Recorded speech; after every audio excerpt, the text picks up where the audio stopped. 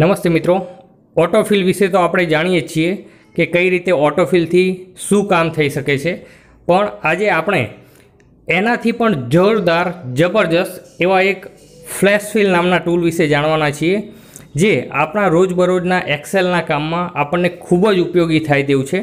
પણ તેનાથી પહેલાં જો ઓટોફિલ વિશે આપ નથી જાણતા તો આ વિડીયોની ડિસ્ક્રિપ્શનમાં મેં તેની લિંક મૂકેલી છે, તે આપ જોઈ શકો છો। આજના વિડીયોમાં આપણે ફ્લેશ ફિલ વિશે જાણવાનું છે।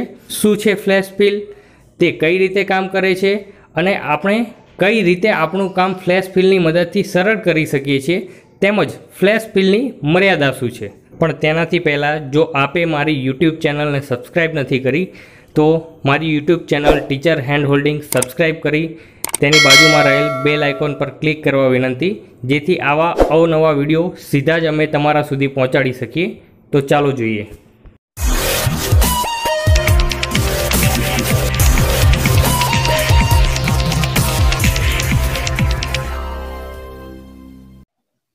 ફ્લેશ ફિલ શીખતા પહેલા સૌથી પહેલા મિત્રો ફ્લેશ ફિલનો ઓપ્શન ક્યાં આવે છે તે આપણે જોઈ લઈએ। તો સૌથી પહેલા હોમ, ઇન્સર્ટ, પેજ લેઆઉટ અલગ અલગ ટેબ આપી છે, એમાં આપણે ડેટા ટેબ પર ક્લિક કરીશું અને ડેટા ટેબ પર અહીં આપ જોઈ શકો છો આ ફ્લેશ ફિલનો ઓપ્શન છે। ફ્લેશ ફિલના ઓપ્શન માટે મિત્રો એની શોર્ટકટ કી પણ છે કંટ્રોલ E, જેની મદદથી પણ આપ ફ્લેશ ફિલનો ઉપયોગ કરી શકો છો। હવે જોઈએ ફ્લેશ ફિલનો ઉપયોગ કઈ રીતે થાય છે અને શું ઉપયોગ છે।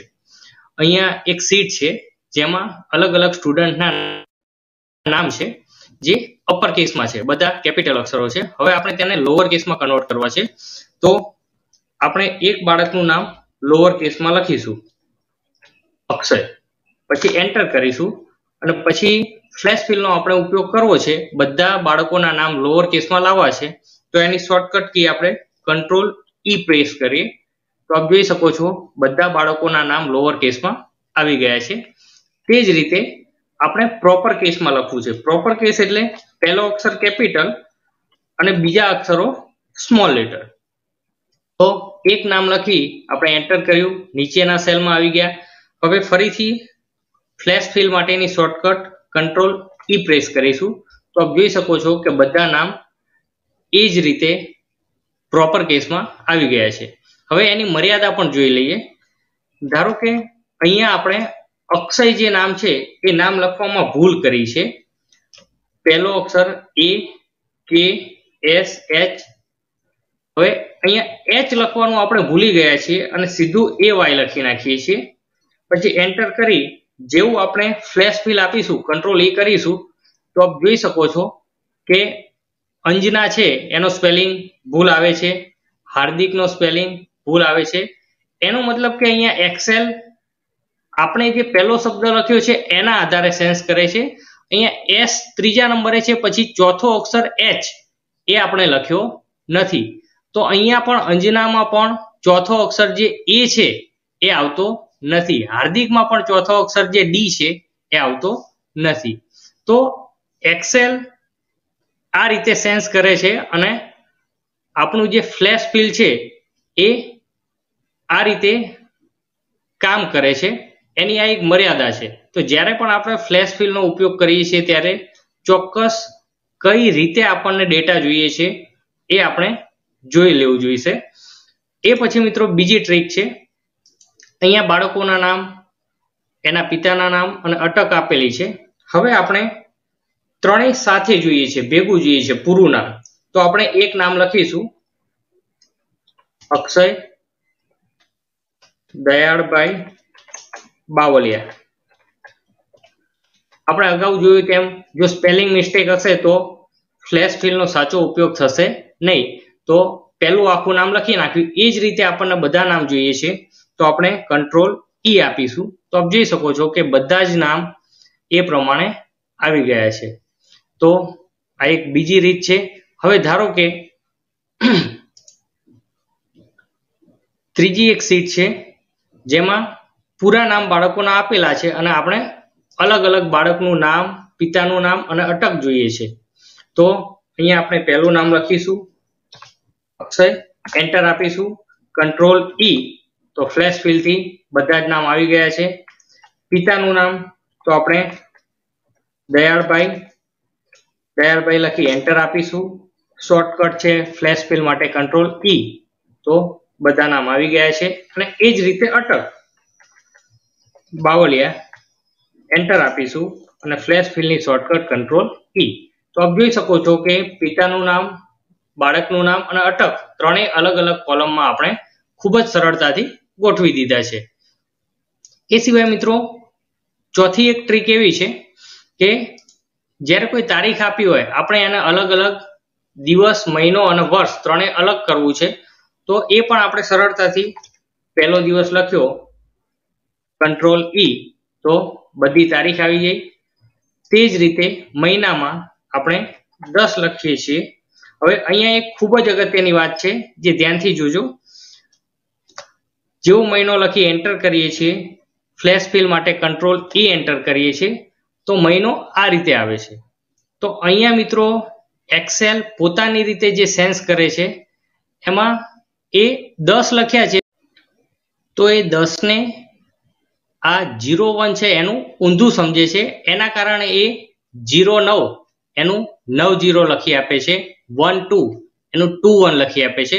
તો મિત્રો આ રીતે જ્યારે થાય છે ત્યારે આપણે એક ખૂબ જ અગત્યની બાબત ધ્યાનમાં રાખવાની છે કે અહીંયા બીજા નંબરનું જે ખાનું છે તેમાં આપણે પહેલા મહિનો લખીશું 10. તો હવે અહીંયા એવો કોઈ પ્રોબ્લેમ થતો નથી. તો અહીંયા 10 લખી અને પછી આપણે ફ્લેશ ફિલ માટે કંટ્રોલ ઈ પ્રેસ કરીશું. તો આપ જોઈ શકો છો બધા મહિના આવી ગયા છે. તે જ રીતે વર્ષ છે 2009 એન્ટર કરી ફ્લેશ ફિલ માટે કંટ્રોલ ઈ તો બધા વર્ષ આવી ગયા છે. હવે અહીંયા જે ફોર્મેટ છે એમાં દિવસ છે, પછી મહિનો છે અને પછી વર્ષ છે. એને આપણે MMDDYYYY એ ફોર્મેટમાં ગોઠવવું છે. તો અહીંયા આપણે 10/01/2009 એ રીતે લખી અને ફ્લેશ ફિલ માટે કંટ્રોલ ઈ પ્રેસ કરીશું. તો આપ જોઈ શકો છો બધા મહિનો, દિવસ અને વર્ષ એ પ્રમાણે ગોઠવાઈ ગયા છે. હવે ધારો કે આ સ્લેશની જગ્યાએ આપણે ડેશ જોઈએ છે તો અહીંયા આપણે 1-10-2009 એ રીતે લખી એન્ટર આપીશું અને પછી ફ્લેશ ફિલ માટે શોર્ટકટ છે કંટ્રોલ ઈ. તો આપ જોઈ શકો છો આ જ ફોર્મેટમાં બધું ગોઠવાઈ ગયું છે. તે સિવાય આગળ જોઈએ કે આપણે કોઈ મોબાઈલ નંબર અથવા તો આધાર કાર્ડ નંબર લખ્યા છે અને આપણે તેને કોઈ ચોક્કસ ફોર્મેટમાં ફેરવવા છે તો પણ આપણે ફ્લેશ ફિલની મદદથી તે કરી શકીએ છીએ. કઈ રીતે કે આ મોબાઈલ નંબરમાં આપણે આગળ +91 જોઈએ છે તો આપણે એક મોબાઈલ નંબરમાં +91 પછી સ્પેસ પછી મોબાઈલ નંબર 992559333817 અને પછી એન્ટર કરીશું. હવે ફ્લેશ ફિલ માટે શોર્ટકટ કંટ્રોલ ઈ. તો આપ જોઈ શકો છો કે બધા જ નંબર એ રીતે +91 થી જોડાઈ ગયા છે. હવે એ સિવાય મોબાઈલ નંબર છે એને 3 ભાગમાં વહેંચવો છે તો શરૂઆતમાં 4 આંકડા, પછી 3 અને પછી 3.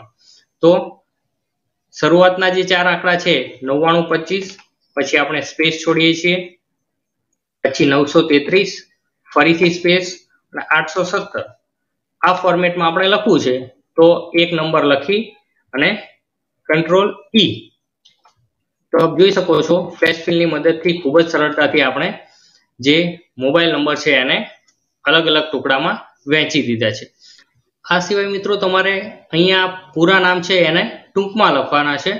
તો ધારો કે તમે અહીંયા લખો છો અક્ષય દયાળભાઈ બાવળિયા, એનું AD બાવળિયા એન્ટર આપો છો અને શોર્ટકટ કી છે કંટ્રોલ ઈ. તો આપ જોઈ શકો છો ફ્લેશ ફિલની મદદથી બધા જ નામ ટૂંકમાં આવી ગયા છે. આ સિવાય ધારો કે આપણે જે નામ લખીએ છે એમાં આપણે અટક આગળ જોઈએ છે એટલે કે પહેલા બાવળિયા, ત્યાર પછી અક્ષય અને પિતાનું નામ છે ટૂંકમાં એટલે કે ડી. આ રીતે આપણને જોઈએ છે તો એક નામ લખી અને ફ્લેશ ફિલ આપીશું તો બધા જ નામ એ રીતે ગોઠવાઈ જાય છે.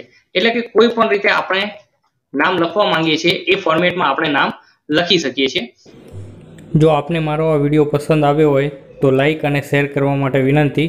Thank you.